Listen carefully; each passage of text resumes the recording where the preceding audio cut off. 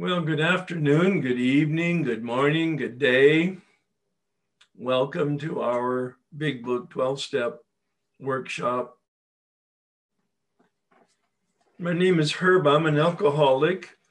Please join me in prayer.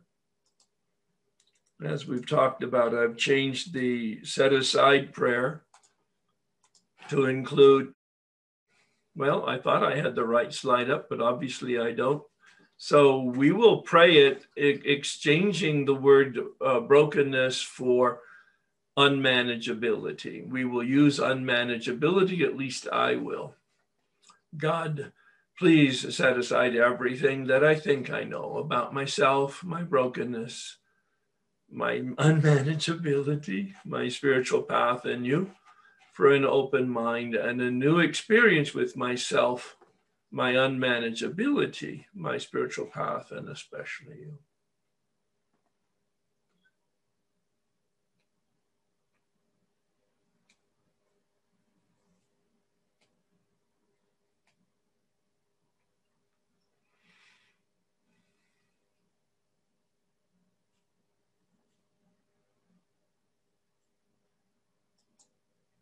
Please join me in the serenity prayer.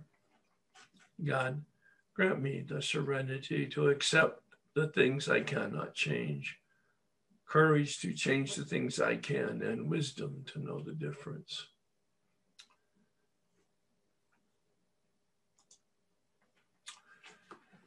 We're on step 2, and following the method that we experienced that I hadn't planned for step 1, we dedicated at the end of our discussion on step 1 an entire Tuesday night to a discussion of your experience, especially with unmanageability, but with the entire set of assignments on step 1, including addiction, body and mind, as well as the spiritual malady, unmanageability. That worked out, at least from my standpoint, because there was a very robust discussion with you, the participants, about your experience and understanding and questions. And it was, so I'm following that with step 2. So we're going to take a look at step 2 again in a deeper look.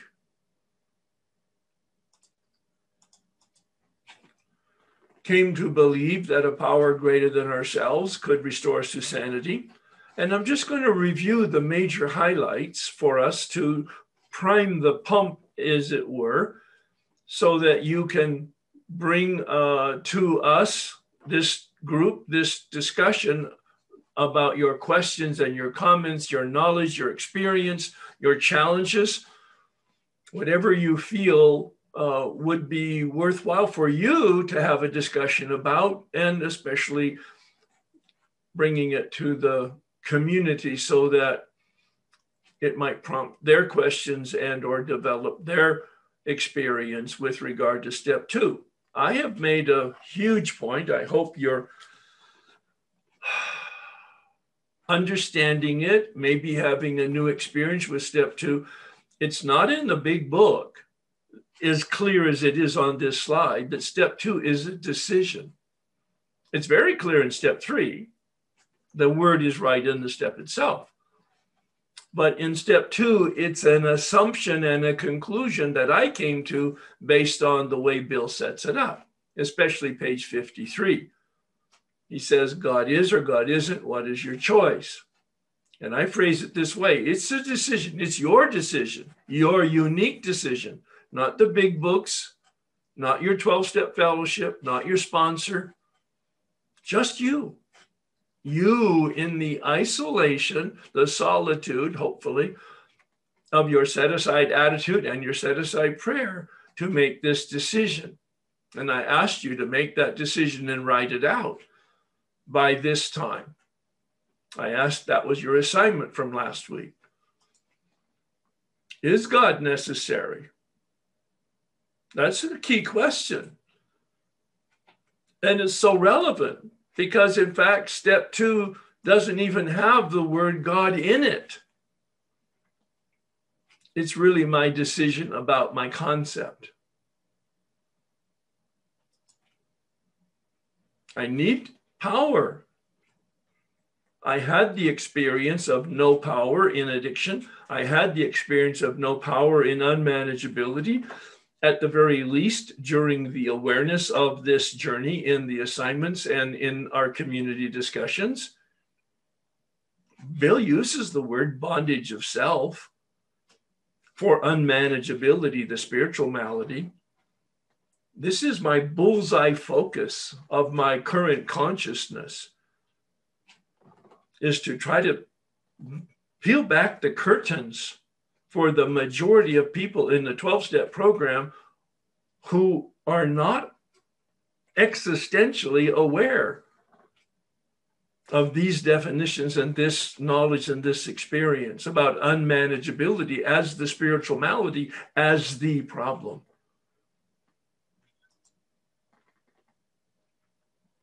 And when we connect to power, we get freedom.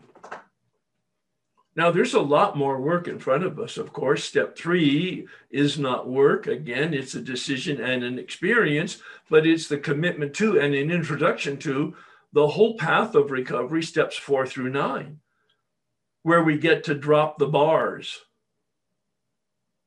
to realize that there's no ceiling, no walls, no floor, that we're the ones that are holding the bars in front of our face in the delusion that we're in bondage. And we're only in bondage of self.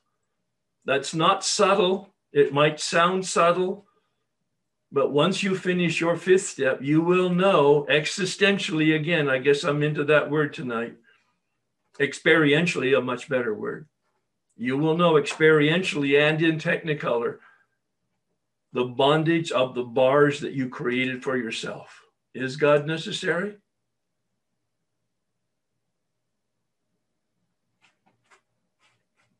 Bill went to great lengths in chapter 4 to welcome the atheists and the agnostics. Who is God? What is your question concerning power? Bill gives us an alternative, higher power.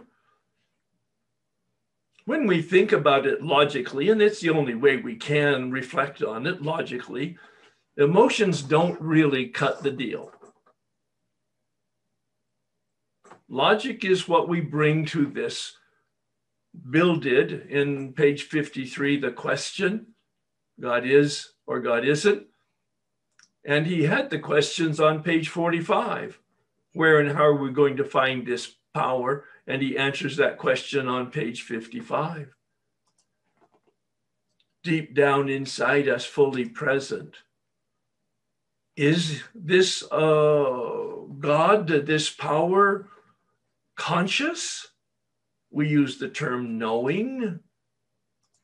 Is this God power caring? We're anticipating step 3, in which that is the central word, care of God. We don't turn our will and our life over to God. That would make no sense at all. We'll talk more about that and deeply about that when we get to step 3, but we turn it over to the care. Is that a component of this power that you've been discerning about? An uncreated, creative reality. That's a contrast to the slide we showed you a lot earlier about who we are, which is a created reality. We are finite by definition. We have a beginning and we have end, and we're not all powerful and we're not all knowing. What is this life force that takes the acorn to the oak tree? A fabulous meditation. That organismic life force. Bill calls it the spirit of the universe underlying the totality of things. He's a poet and he's a mystic in those comments. Look at that step. Step 2, it's right from the book. not a mention of God.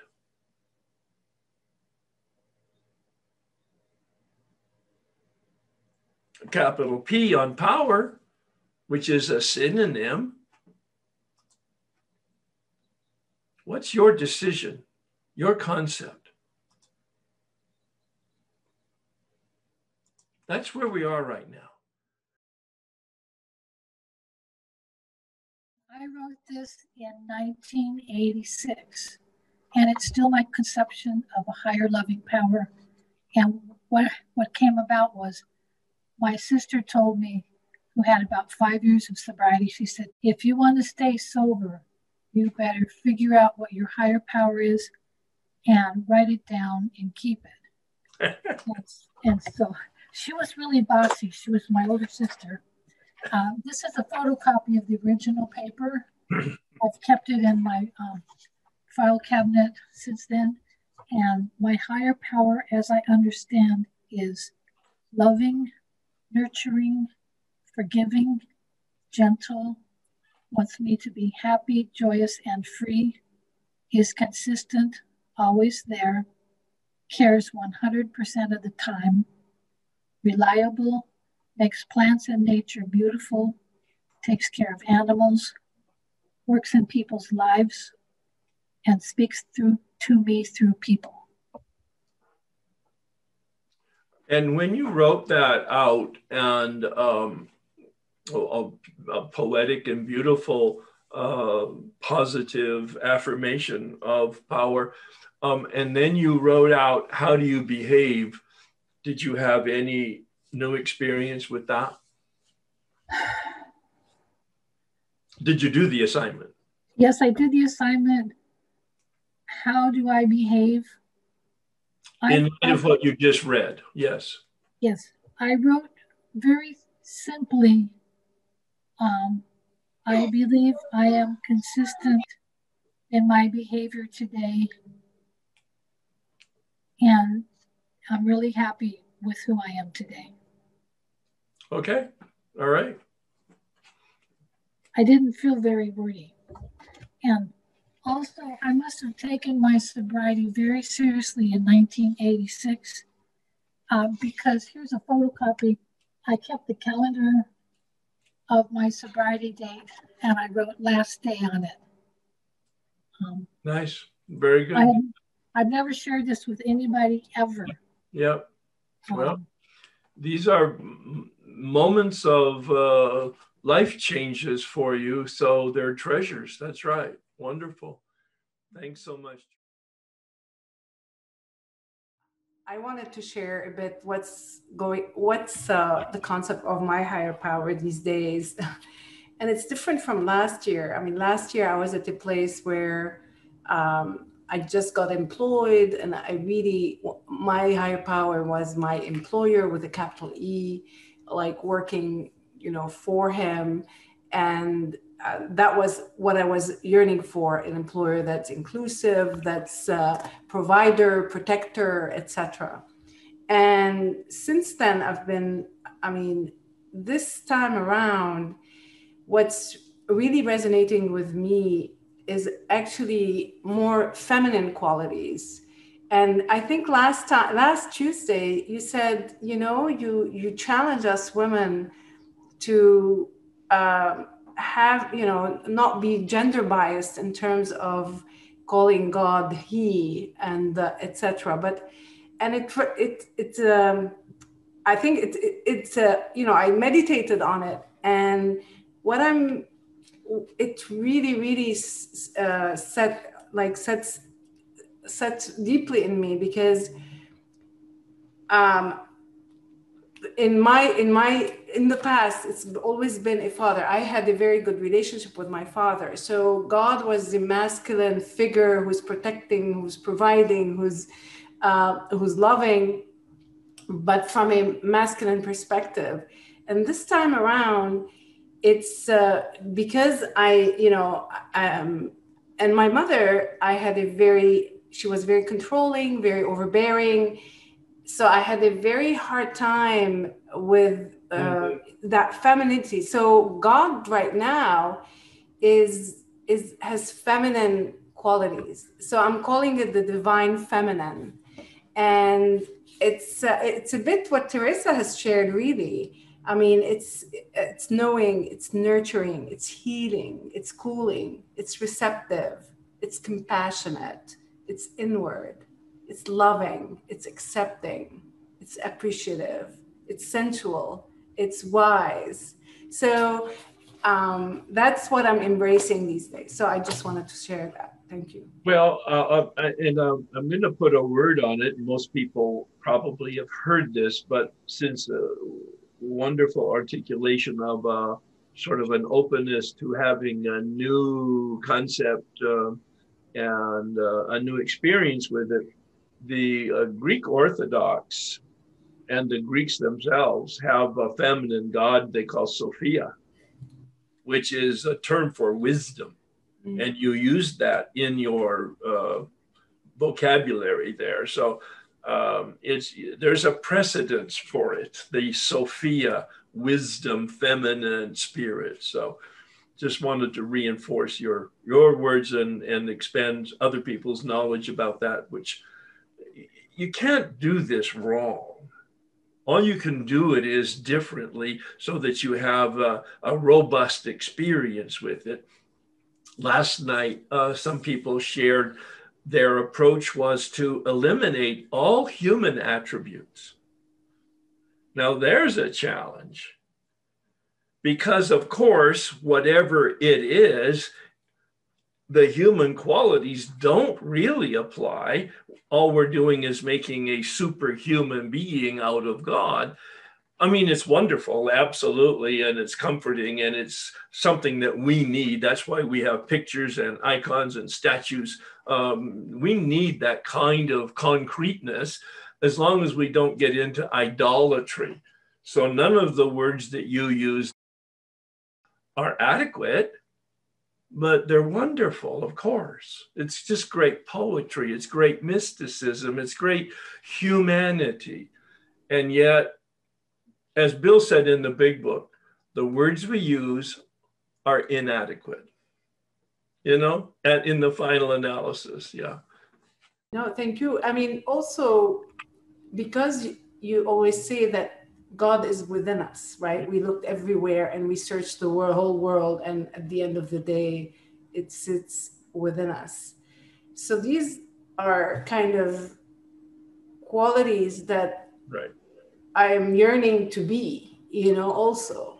And it's a great insight, really, seriously. Many people write this out as you have, most everybody has written out these attributes and these qualities. And then another insight is to step back and say, oh my, this is really a mirror reflection of who I aspire to be as a decent human being. And that expands it and explodes it in a wonderful vision statement. Yeah.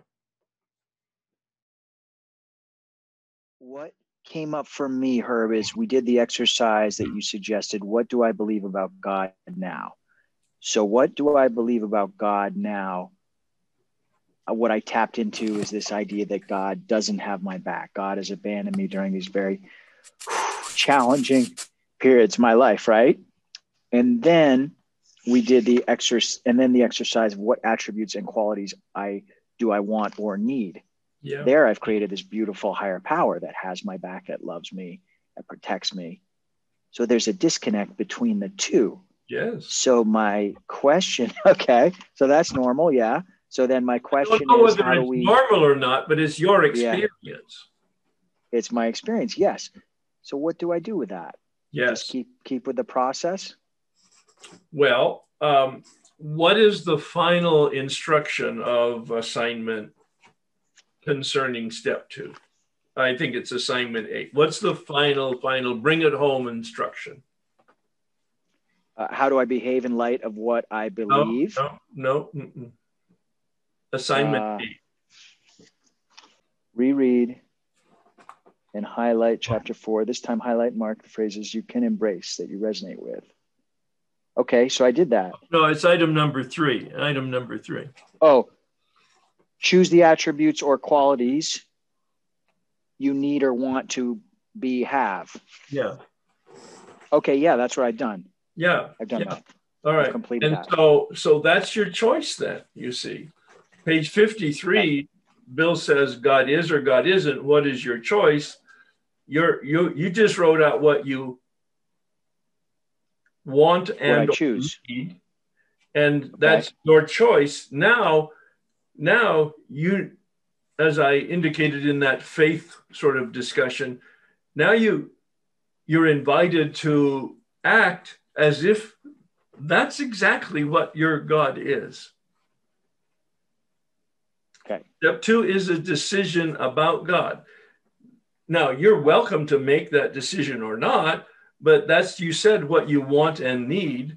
So just decide, well, that's what it is then. Maybe it's not that clear in the instructions as I'm articulating it. I'm seeing that I'm giving it a lot more flavor or color or depth to my intention there, which is for each person to see what they need and want, and to firmly convict themselves that that's what they're going to choose right now, and operate for the balance of this step work as if that choice was based on reality, even though you have no certitude about it and no feeling about it. Or you might even have resistance to it and or even some negative emotion about it, but it's what you need and want, and you're choosing that is the reality no matter what you think or want or feel, rather. Does that make sense? That makes sense, Herb. I'm hearing you say it's time for me to choose, if I wish to, this new higher power. That's the essence of step 2. And maybe I've made it too complicated, but that's the simplicity of the big book, is you choose what you want and need, but the key is then behave as if it's true. That it is really your choice. Got it. And how do I assimilate this choice in my body, in my soul, in my heart, in my spirit? There's the question. Well, that's a great question. I hope everybody heard it and is asking themselves that question. And the answer is you begin to behave as if it's true. When you pray and meditate, that's where you're going. When you're aware and conscious, that's, you built your tabernacle, now worship in front of it. Yeah. Yeah? Yeah. Yeah. It's an image that I was listening. I said it last night. Maybe people weren't there last night, so I'll say it again. I was listening to Bill Wilson, 1951, give a talk for an hour and a half. It was just fabulous. And he referred to Alcoholics Anonymous as the tabernacle of the Spirit. Alcoholics Anonymous, the tabernacle of the Spirit. That's beautiful. That knocked me out. That's right. It is beautiful. That's right. Yeah. Yeah. Thank you for the dialogue in the early part of our discussion, because I hope it brought some clarification to the intent of step 2. And that was very important discussion. Thank you very much. Thank you. My God, as I understand my God, of myself I am nothing, I am powerless. Like the footprints in the sand, my God is there for me, never faltering. It is I who fell. My God is unconditional. I am never alone as I work on my relationship with him. My God lets me be gentle with myself as long as I don't rest on my laurels. He waits for my patient improvement. And as I grow spiritually, I transmute my God and he transforms me in his likeness. That's a powerful insight, that last sentence. Would you repeat that, please? As I grow, a phrase anyway, yeah. As I grow spiritually, I transmute my God and he transforms me in his likeness. Yeah, I'm going to translate for somebody that might not understand. Transmute gets change. My God, my concept of God doesn't change, but my concept of God changes in almost proportion and correlated to the way I am changed. That's really what you're saying. It's wonderful. Yeah. Thank you. Thank you very much. I've been doing some prayer meditation, and my concept of God today is the space in which I live, everything on earth, including all human things that are human and non-human, and everything that is. That's my concept of God. It is fire, it's rain, it's the universe, the mountains, Well, all the things material. It's wonderful. It's wonderful. It's poetic. It's metaphysical. It's mystical. It's great. It's great. And it speaks to the unity and oneness of all reality. It's just wonderful. So now what do you do with that? How do you translate that into your behavior going forward? I believe if I continue in Alcoholics Anonymous, I continue in the inventory and looking at who I am, I can rightly relate myself to my environment and everything in it. Yeah, yeah. And I think that's the essence of the transformation that takes place. The first 3 steps are about our relationship with power. The next 4 steps, 4 through 7, are a relationship with ourselves. And the next 3 steps, literally 8, 9, and 10, are a relationship with other people.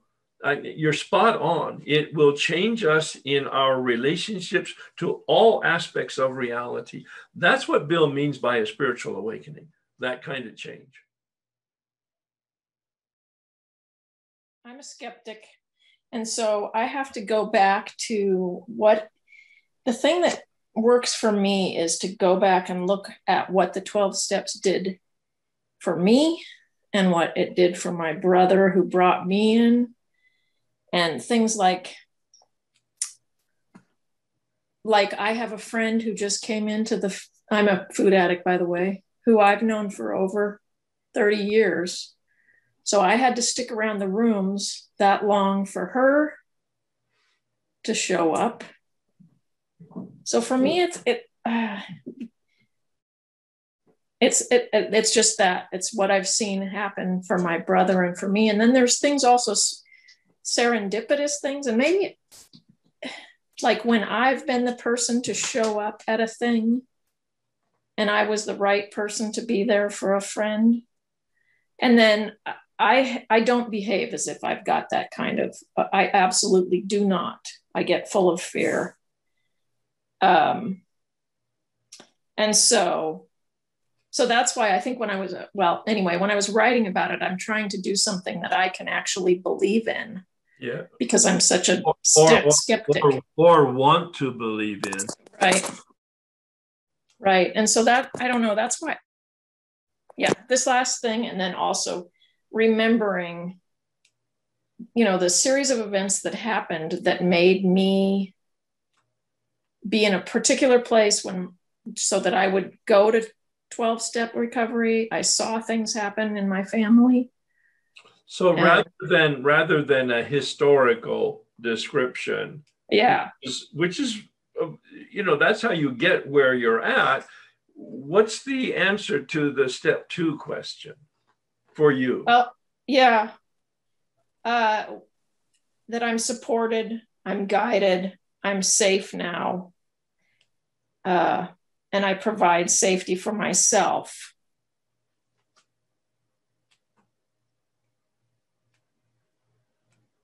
Yeah, there's one other thing. I have this little card that a friend brought me, and it's a picture of the Virgin Mary, and it says, "If you know how much I love you, you'd cry of joy." That's the one that touches my heart. Yeah.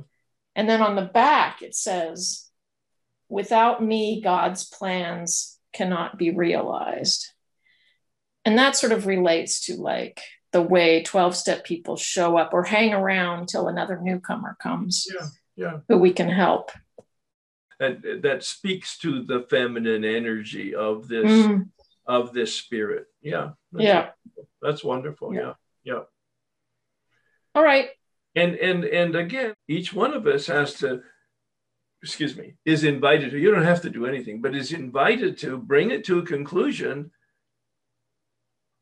and write it out as to, this is my decision. And now going forward, this is May 25th, going forward in this work especially, I'm going to act as if that decision was absolutely scientific. Yeah. There's really where the rubber meets the road.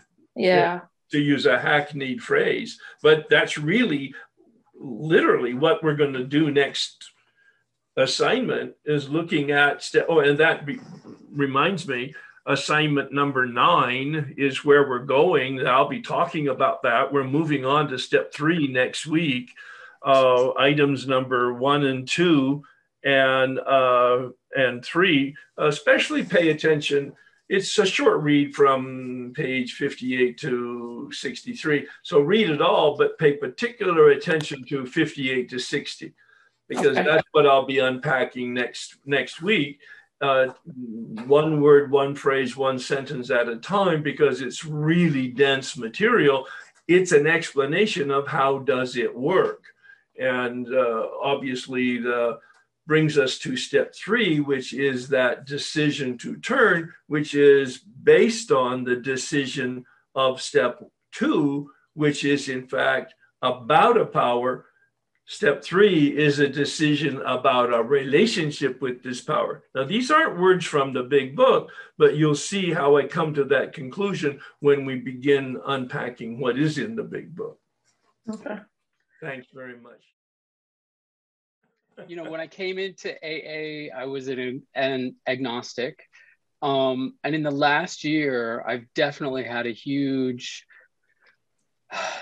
change. And I've gotten to the point where I love to talk about God with everybody and anybody, to hear what their thoughts are. And it just blows my mind that so many people, they don't really want to go there for some reason. And I don't understand it, when it seems like God is such a massive, important thing in our lives.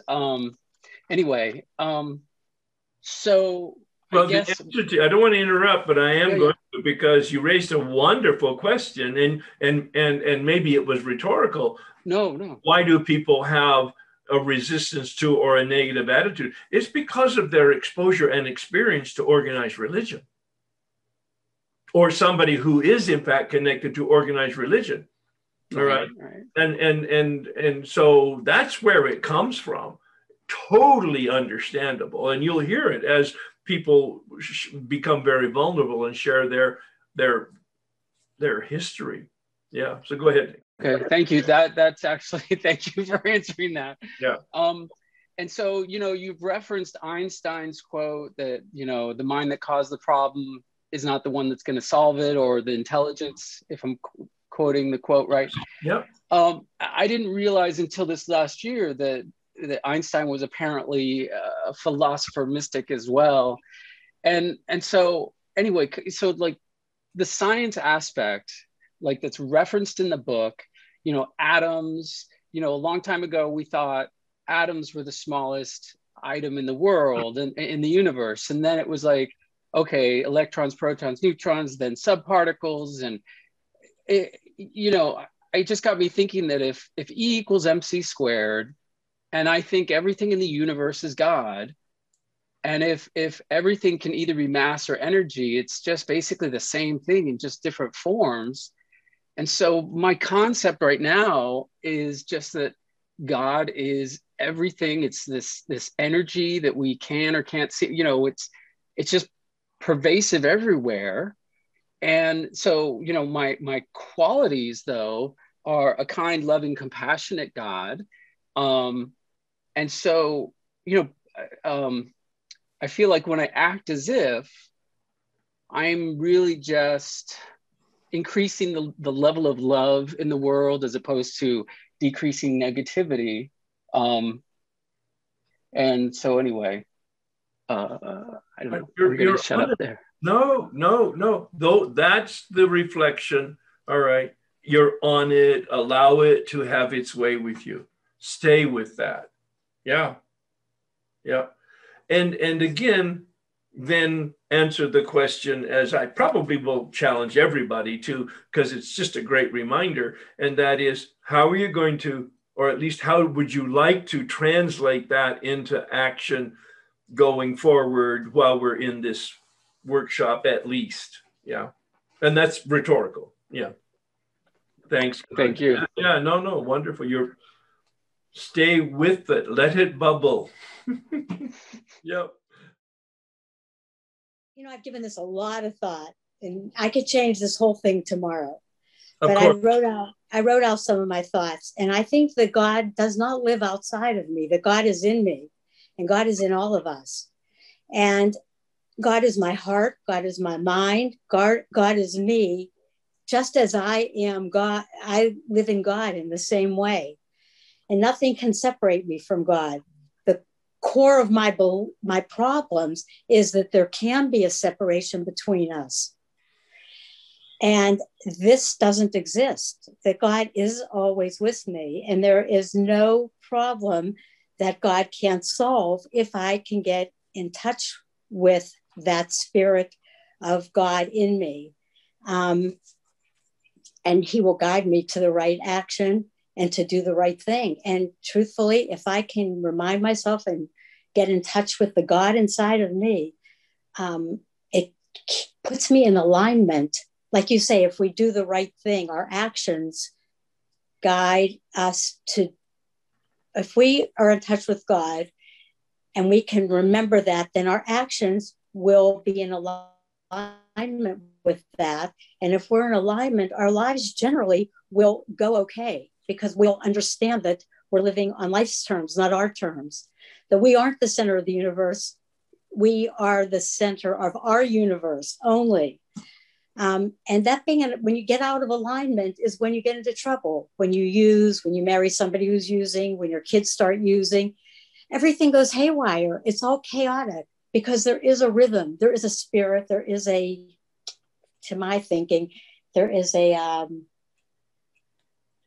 like a force, like a energetic force, like a centrifugal force that's spinning so fast, and we're flat up against it. When we pull ourselves off of it is when we're off the track. And I have lived almost a whole life, and in my life, every time I've pulled myself off the track, I am off the track. Right. And when I live within the track, things seem to go in a beautiful way. And this program has really taught me an awful lot about myself. And it's been hard to admit so many things I've done wrong that I really thought I was doing right. And now it's almost embarrassing. Yeah. To be so, and I was so firm about it. Like, I would fight to my death to get to my point. Well, look at some of the things. Many people do. They fight to the death in their delusions about being right, and they didn't know that they didn't know. What you're talking about is, I call the flow. When you're in alignment, you're in the flow, and we can call it a variety of names. And you started off talking about the separation. I don't believe separation is possible. The problem that we have as human beings is the delusion that we're separate. Right. That's the whole point of step 4 through 7 is to remove the obstacles in us that create the delusion that we're separate from this power. That makes perfect sense, because it's that believing that you really aren't a part of it, that you can separate from it, is the problem. That's the problem. Yes. And that's the brilliance.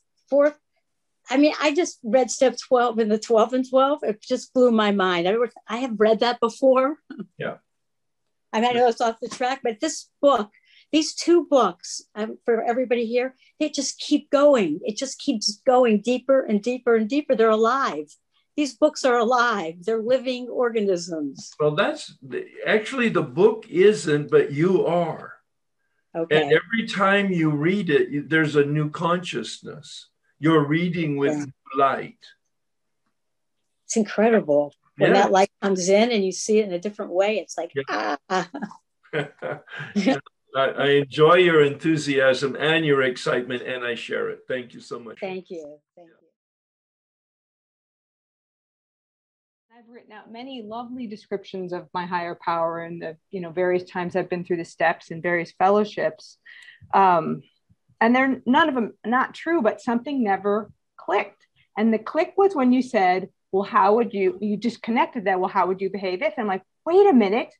I actually know this because 15, 20 years ago, well before any notion of alcoholism, sobriety, whatever, well, probably was a notion, but well before I came up with, through a series of, whatever readings and study, basically like a life, like a mission statement, I guess you could call it.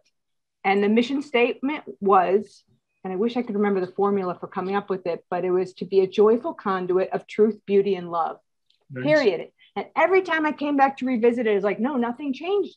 Nothing changed. Every time, that's all I wanted. And truth especially resonated with me, which is interesting because I'm a big liar. But maybe that's why you're focused on it, because it's what you really need. Like, there must be some way I can get at this truth thing. But here's the thing. So then I have all this other idea, and I love also what Kent brought up, because it is exactly true. I had an idea first, oh, these people in this church around me actually believe this: stand up, sit down, kneel, pray, stand up, sit down, kneel, pray. And I'm just going through the motions, but I'm going to be polite and just do these things because whatever. And this is all possibly true, but there was just no connection for me. Yeah. And then I started, well, there's probably is something out there. And I know I've had these demonstrations that God exists. God, I could list them off, but we won't go into my story. But the connection was, oh, what if I believed that all these things were, and I can read, it's very brief. What if my higher power has to be an all loving, generous, understanding, patient, and wildly creative power I can turn to, draw upon, lean into, and who will hold me in its care when I cannot. And that's the key, because great, it's all this power and it's genius, but if I can't access it, either because I have something blocking me or because I forget, or whatever stupid reason I have as a human being with so many busy things to do, the idea that this patient, loving higher power is just there, kind of got my back the whole time, just waiting and pushing, shepherding me along. We are organically delivered to step 3. That's what you're talking about. So you're talking about taking this concept which you created, it's on paper, and then saying, oh, I can have a relationship with that. Correct. That's where it happens in step 3. And I'll show, it's not written the way I just articulated it, but I'm going to show you, Bill is encouraging us to have a relationship. He gives us, in fact, 5 models at the bottom of page 62 and the 2 paragraphs on page 63. He gives us illustrations of models of a relationship. He doesn't use this terminology, so we have to get underneath it, and you'll see that when we unpack it in the next couple of weeks. Well, guess who's looking forward to that?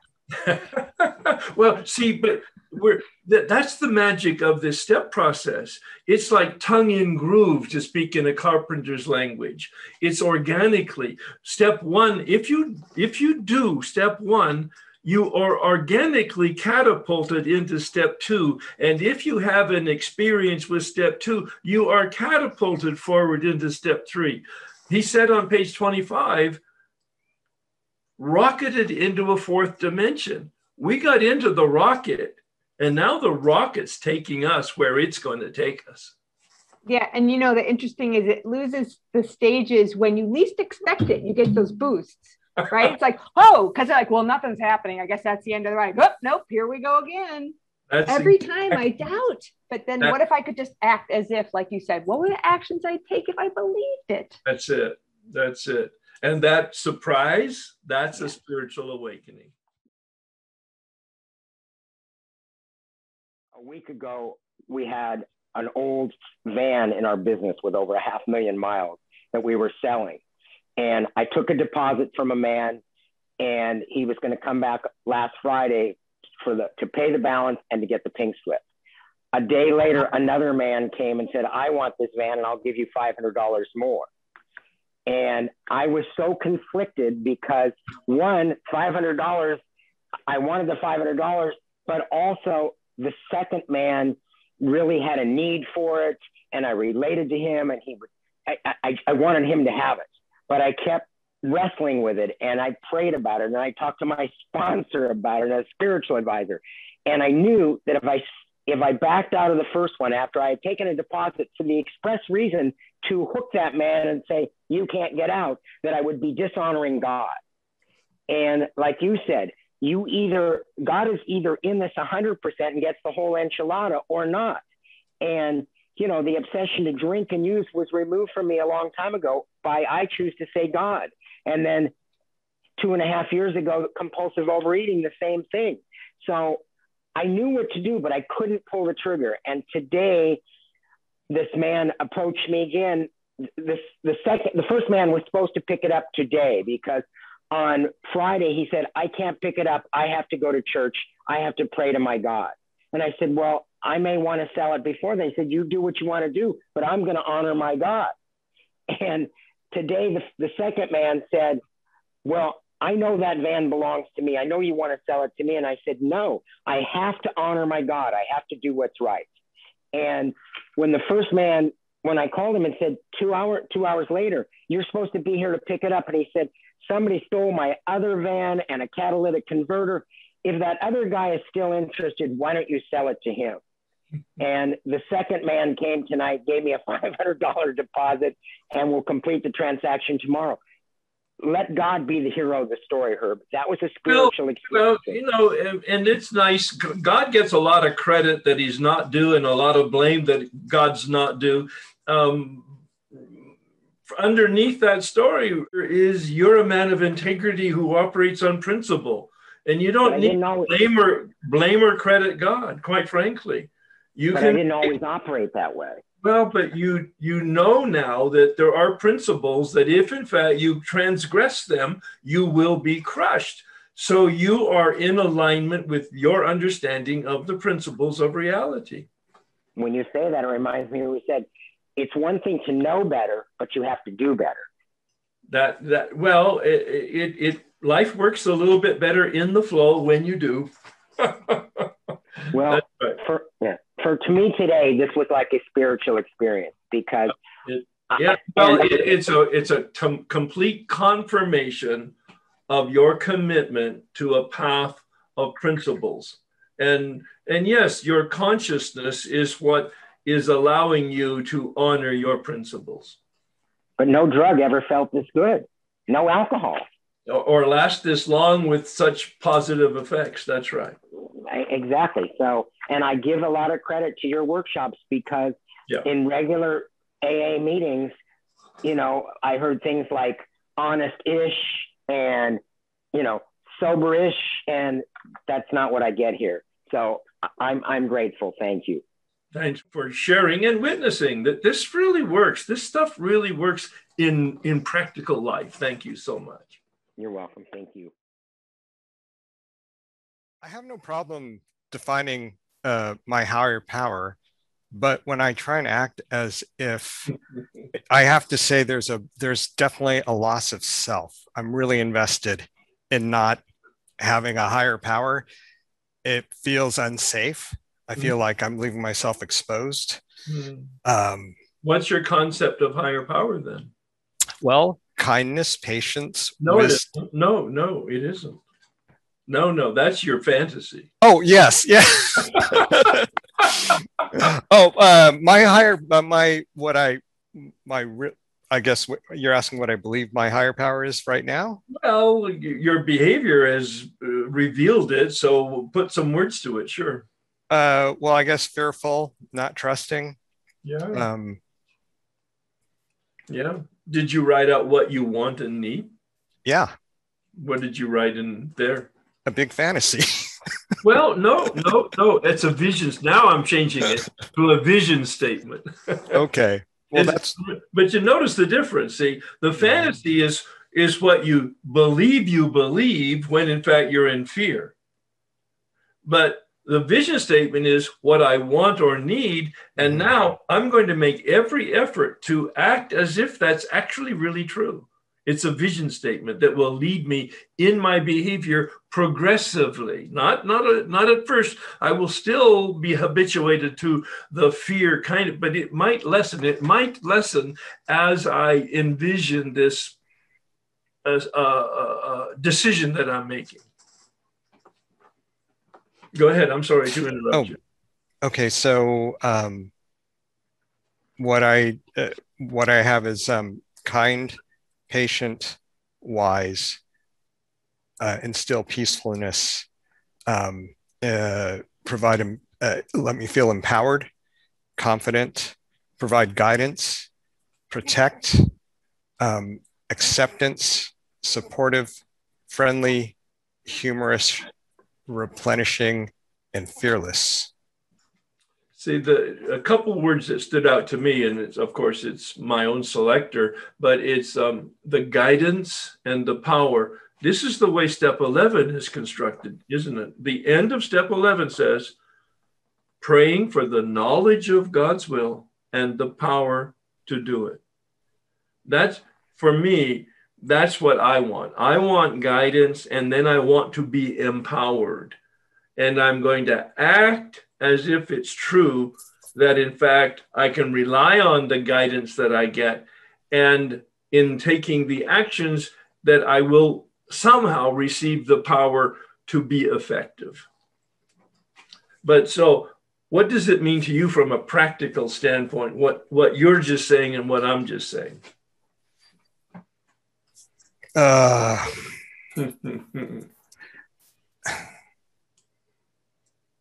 Well, I can say intellectually, I think what you're saying is what I need to do, but it's hard for me to do because I am fearful. All right. So what would it look like if your fear were just reduced a little bit? Incrementally, what would it look like behaviorally? More lighthearted. All right. All right. Do less, you pray? Not enough. Oh, no, that wasn't an answer to my question. Yes, I do. That was an apology for your guilt. All right. So, do you pray? Yes. And when do you pray?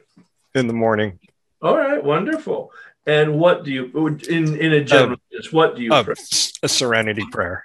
Nice. In fact, I do serenity prayer multiple times a day. All right. I can, yes, I can imagine that. What about the set-aside prayer? You know what? I have not been doing set-aside prayer, except for here. All right. All right. Is that something that you're willing to incorporate into your morning practice? Yes. May I suggest you do that on your knees? Yes, yeah. I'm just suggesting it. And the man who took me through the steps the first time, I mean, I'm a traditional Catholic, knees, and you heard somebody else explain it. Yeah. Up, down, and sit, and ground, and grind, and groan. Oh my God. But he said, we get on our knees, not to get God's attention. We get on our knees to get our own attention. It's an act of humility. I did that. I don't pray on my knees now. I haven't for 25 years. It's not comfortable and it's distracting to me. But during the time that I did the steps in 1988, I did pray for that year every day on my knees in the morning, just a short period, as an act of humility and commitment to my decision. Well, I will definitely try it this week. You know, I guess that's really my invitation, and your openness to try it that's wonderful. Yeah. Thank you. Yeah, thanks very much. Again, the conversation that we're having is something that just expands the discussion in such a productive and practical way. So thank you so much for bringing this into the public forum, all of you who are sharing today. Wonderful. I had the most wonderful, I'm getting goosebumps, the most wonderful 24 hours that I've had in a long time. It seems like every Monday I get a disturbance, which was yesterday. And I'm thinking, oh, there's Herb again. And are you saying I'm your disturbance? No, I'm just thinking you bring out my questions, the disturbance, right? All right. Okay. Well, that's a compliment. It's a high compliment. Oh yes, like I'm thinking, damn, here I am again. Yeah. And I'm thinking, I have never had faith. I thought I had faith, Right. but I don't have faith because I don't act as if, or I don't act like I have faith, right? So that was my disturbance. And I thought, damn it, there we go again. Okay, so then I got thinking about what my conception of a higher power would be. And it is, he or she, source, is my bastion of grace, peace, and security, kindness, faith. He is all to me, greatly and well countenanced in my heart. He's in me, for me, and around me. And he is my higher power. I always say he, I maybe will change that one day, but my power, he is my bodyguard, my mind guard, my will guard, and my spiritual guard. Okay. All right. But so rather than continue on with your long list, what does it mean to you going forward? It means a totally different life and experience going forward, and I'm at peace with it now. My concept, which I've not been at peace with it before. Yeah. Well, there's a presence, as you described it, a summary, that one word, presence. Yeah. All pervasive presence. And the translation is trust. That on a daily basis, you trust that that's so. Yeah. And interestingly enough, trust was broken for me like when I was 3 or 4 years old. For most of the people on the call, trust is a huge issue. I can guarantee it. And that's exciting for me because I didn't know I didn't trust. That's correct. And now I have something I can trust. Yes.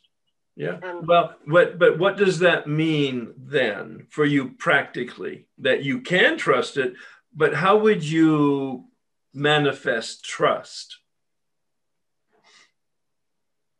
That's a good question. Okay. I don't know. All right. So you hold the question. Maybe other people will comment on it. All right. Because I'm raising the question for you, but everybody else also. All right. Yeah. Because I want to make this very practical. This isn't a course in theology. This is a course in awakening. Yeah. Yeah. And, oh, brilliant. So I had a big turnaround in 24 hours. It was amazing. Well, wonderful. Be prepared to be amazed. I usually say surprised, but I'll just piggyback on your word. Be prepared to be amazed regularly. Oh yeah, like I was so thrilled. I thought, oh my God, it's a total 360 from last night's disturbance. Yeah. Wonderful. Thanks. So every time I think I've got a thought put together, you ask a great question and then my mind goes whirling. But for me, I've been struggling because it truly came to believe. I've been around program for long time. And I kept waiting for a bolt of lightning to hit me because I thought that's what God was going to do, right? And I spent over 20 years wandering, waiting for this bolt. Yep. And then it was something around reading the spiritual thing at the back of the book and realizing that there's a personality change. And then I thought, shit, I've had that personality change. I think I must have a power greater than myself. Yeah. But I kept looking and searching. And when I had that realization and thought, what has God done for me that I couldn't do for myself? And I could look back and and see, I mean, I hadn't had sugar. Some of my relationships were changed. I realized that something was doing for me what I couldn't do for myself. So then maybe I had to come to believe, right? That there was something. And where was it? Just like you read, it was inside of me. So it took me a long, long time to get there. And then I had this picture of what it looked like, and it's, Gandalf the Magnificent from Lord of the Rings, and, guide and loving and all that stuff. But I just struggle. And then what stops me is self-will. I don't know if there's anybody else here that's got that, but I slam that door. My self-will just gets in the way, and God goes out, and I want what I want. And then it takes me a while to come back. And what's really helped me was years ago, and something happened when my father passed away. That was a sign that kind of God was. It's a special number in my family. And I see that special number. You asked the question about practicality. That number shows up on the clock, it shows up on the stove, it shows up on a car license, and I take it to mean that God's talking to me because I need something tangible. Sure. And so whenever I see that number, I say, okay, God, what is it that you want me to do? It doesn't mean that my self-will doesn't get in the way, but for that moment, I feel that there is a power somewhere greater than me that's talking to me, that's sending me a sign. And I, the last person you talked about, how do you manifest trust? I try to figure out, like, what might that be? Like, yes. How do I need to behave in the moment? Because yes. God's sending me a message. And sometimes it could be when I'm thinking I should go eat a whole bunch of shit that I shouldn't eat according to my food plan, because I'm a food addict. And the damn number goes by in a car, and it's like, God's telling me don't do that. Right. But I have to be open. And that's what I've started saying, that the praying, the set aside prayer now in the morning, with my other prayers. And I think that's helping, but I don't know. It's that self-will. It's like, I still want to run the show. I know there's a power, there's something there, but I still want what I want. There's 144 people on this call, and 144 are self-centered. Good to know I'm not alone. That's our community. I appreciate it. I appreciate it, and that's my goal, is to be a little bit less self-centered, and that's what I'm hoping. But that's my practicality. I have this number, and I believe that's God speaking to me. Yeah. Well, and I'll make it even more concrete. God manifests as the present moment. So every moment is the presence of the evolution of the divinity. There's a thought that'll take you deep into your solitude. For sure. I'll be thinking about that one but that is for me a manifestation, which really helps me. It's great. Thanks. Thank you so much. I just remembered an experience I had, Herb. And at the time I had it, this was years ago, about 20 years ago. The time I had it, I thought I was going insane because I have siblings who are schizophrenic, 3 siblings who are schizophrenic. And I pushed the experience away, even though it was delightful. And now I'm just realizing that was real. And here's the experience. I was driving in this beautiful countryside. I was on my own for a month and driving through this countryside. And I had the experience that God was looking at the world through my eyes and was delighted to see his creation through my eyes. And I was delighted with him or it or whatever. And it was the most amazing experience. And it scared me because I thought, I've never had this experience before.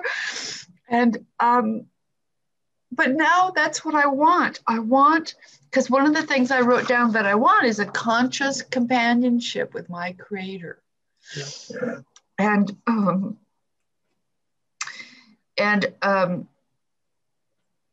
I think that was like an awakening, but the actual official term for what you had was a spiritual experience. That's what Bill Wilson had in his room, that mountaintop experience. And it's a legitimate mystical experience.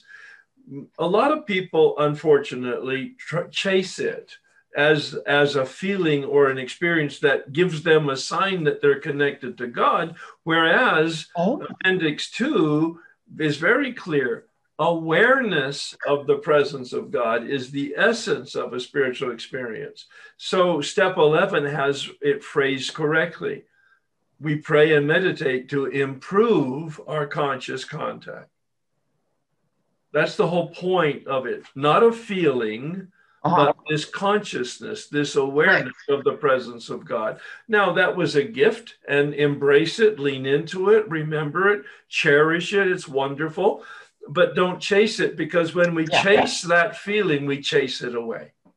Because because it's a concept now, and it's a memory, and it's not here and now. And think of it as a gift. That's all. A gift. You didn't earn it. You didn't earn it. There's nothing that you did. Obviously, you're driving and you have this awareness, and it's a moment. It's just a wonderful moment for you. Okay. And yeah, thank you.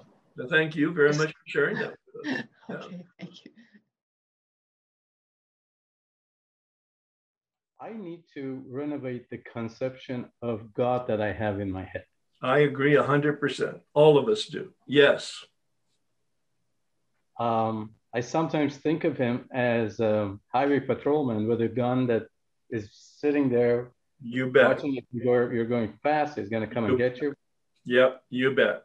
Lots of people have that from their family of origin or from their religious tradition. Absolutely. And the whole point of this exercise is for you to identify that and then to choose what you want. Well, yet I dare to talk to him every day. I pray to him every day. And why? Because I believe in him. No. I understand that you believe in some sort of a reality, but why do you pray? Because I believe without him, nothing is possible. That's not an answer to my question. Why do you pray?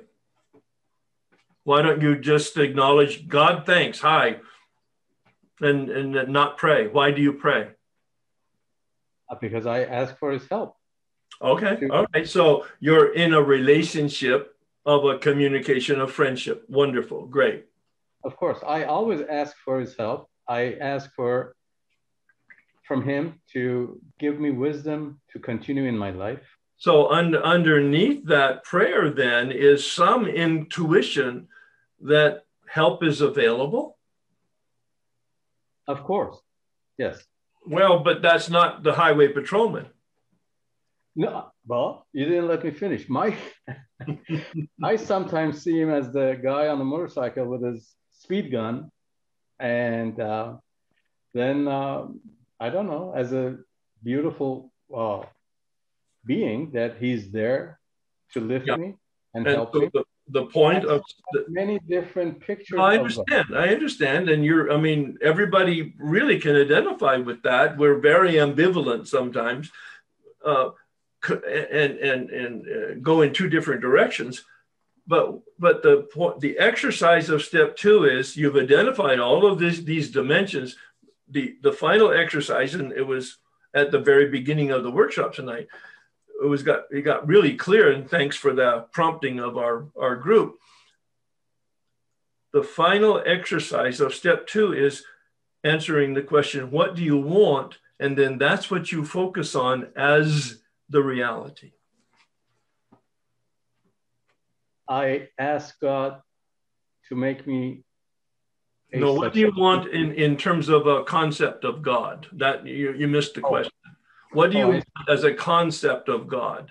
Right. What do you want? I want to change the concept of him to a forgiving and kind being at all times, not punitive. All right. So if in fact you actually believed that was so, that what you just said was in fact the reality, how would that change your behavior?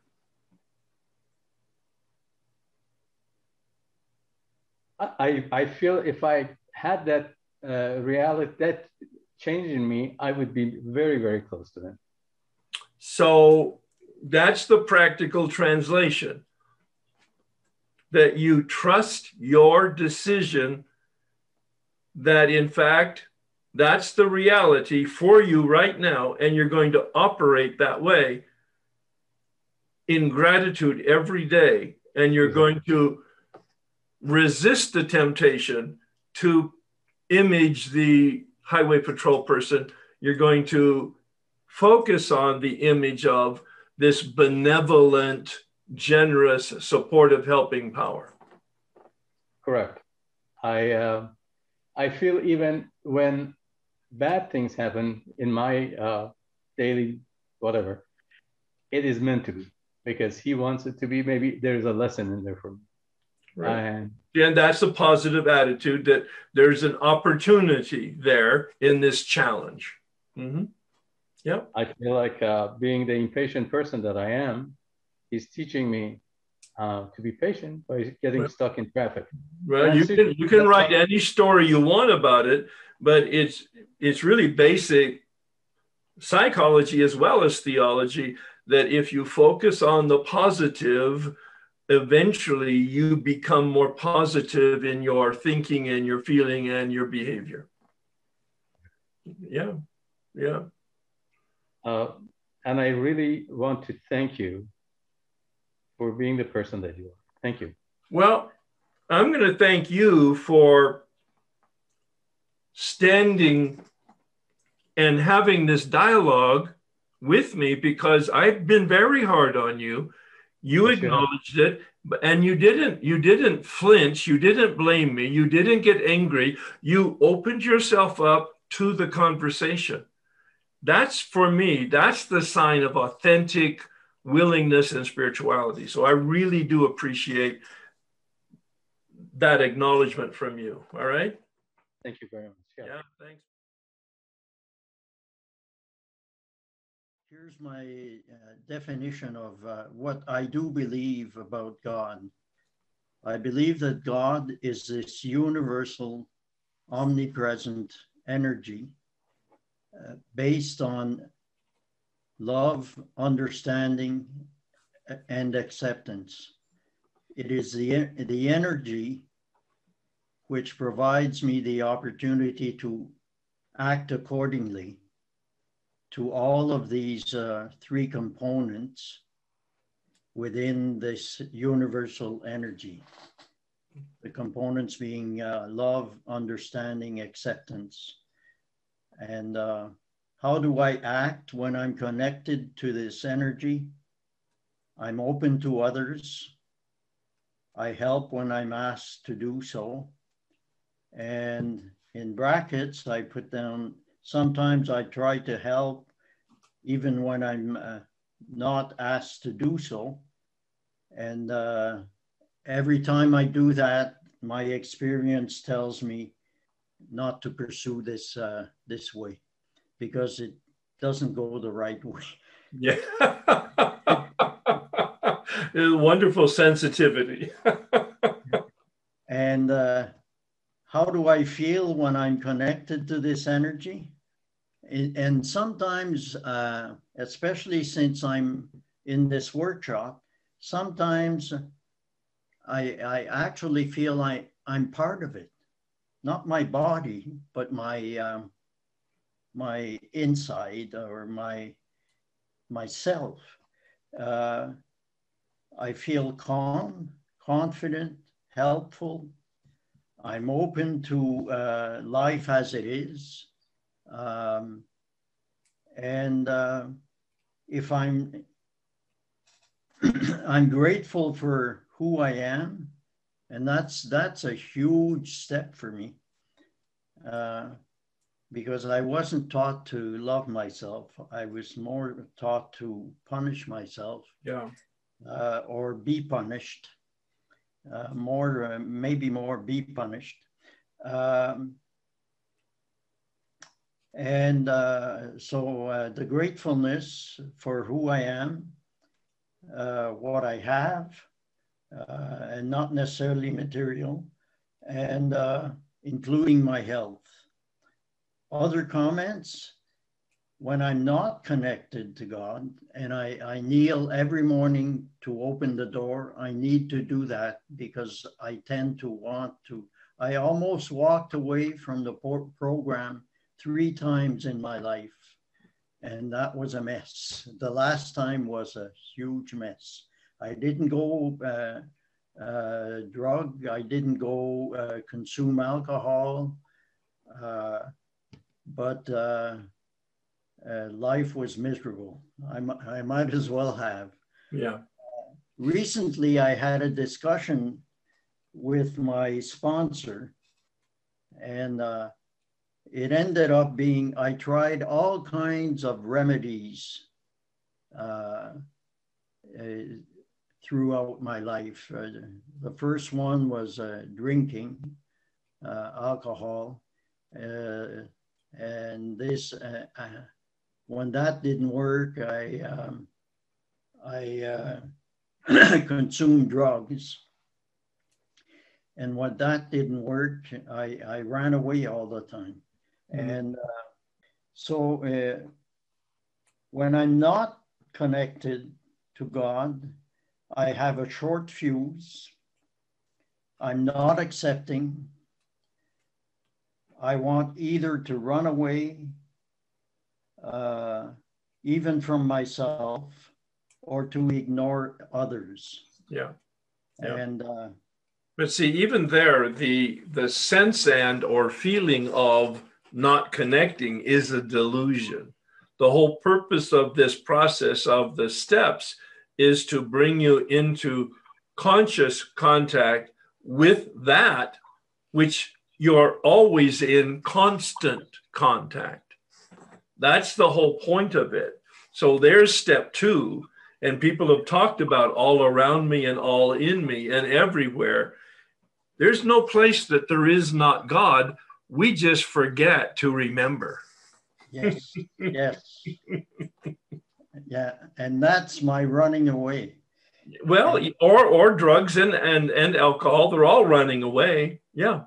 And the only remedy, I'll pursue the discussion with my sponsor a few days ago. The only remedy in all of those, the only remedy that works and keeps on working is my belief in my higher power and my will to maintain a relationship with my higher power. So every morning, because I'm hard-headed, every morning I have to kneel. I kneel at the same place at about the same time, and I open the door.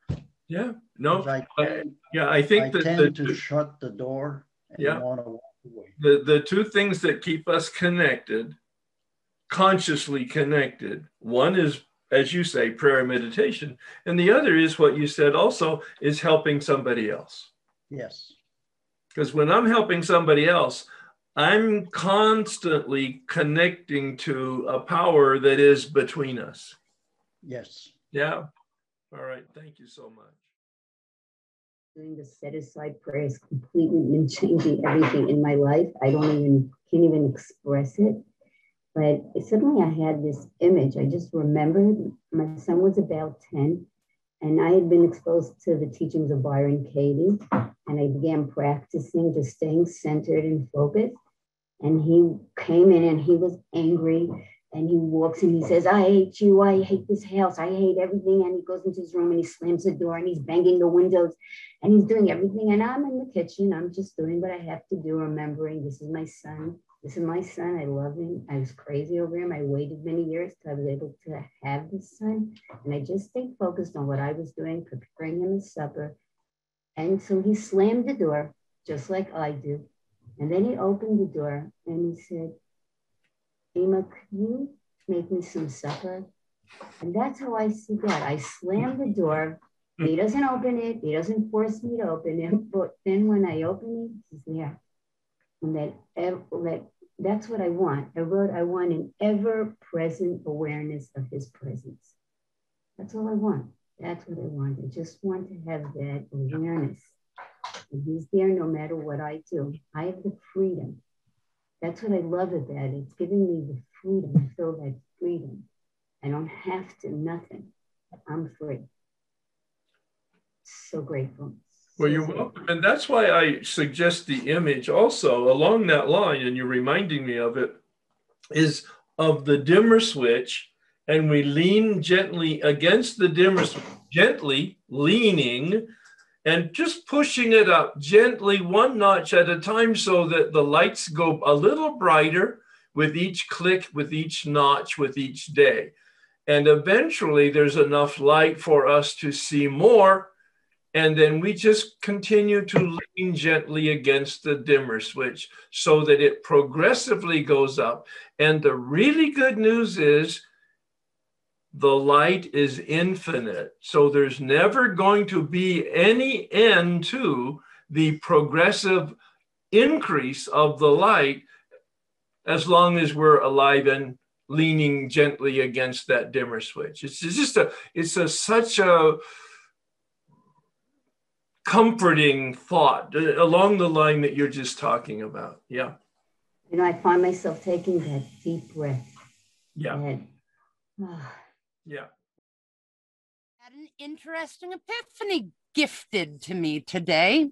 And it came up because you were just saying sometimes by giving to others, we actually are the ones getting. And I'm one of those people who doesn't quite lean gently into anything. I tend to turn it on. Nobody's surprised. I tend to turn it on all the way and then shut my eyes and demand that it's off. And yeah. But something has always, for the past 3 or 4 years, that I have been just daring the fear of God to do its worst to me and just kind of flipping it off and hoping to laugh with it afterwards, which has so far, for the most part, happens. I just forget sometimes that it happens. That there's been a little piece of me that's always a little scared. Am I being fake? Am I faking it? And I think that's kind of why I use Waldo, because at least then I don't feel like I am like being profane or something, you know? Mm-hmm. And today, of course, I'm talking to a sponsee who doesn't want to go to her in-laws. And I'm like, okay, what if it's a do-over? What if you don't have the chance to go to your in-laws and this is a do-over and you're just going to do it the best you can? And she said, well, wouldn't that be faking it? I was like, I don't know that there's such a thing. And what I said to her, and I'm playing it back in my head now, and it's just ridiculously ironic. I said, what if by leaning into your pretend best self, you're actually uncovering your real self? Yeah. What if by putting up that fourth wall, you're actually breaking it down? Yeah. Yeah. And I mean, I get chills because I was saying it to somebody else. I wasn't hearing it in that moment, but I couldn't avoid hearing my own annoying voice in my ear during this conversation saying, is it faking it? Do you even know what fake is? You think you can control who you are and faking it? Yeah. Yeah. In the fourth step, I suggest something parallel to that. I talk about the stretch. Step outside the boundaries of sanity and common sense and see what's out there. And it's surprising what happens. And that's what you're talking about. Yeah, I mean, I've said it before. I'll say it again. Those 12 words. If you try to keep an open mind, you will find help. Yeah. Like, I think it really. Yeah. So thank you for opening and expanding minds. You're Appreciate welcome. it, brother. Yeah. And help will find you. Yeah, that's great. Tonight we'll end with serenity prayer. Please join me. God, grant me the serenity to accept the things I cannot change, courage to change the things I can, and wisdom to know the difference. You're an awesome group, wonderfully robust conversation. And there's more next week.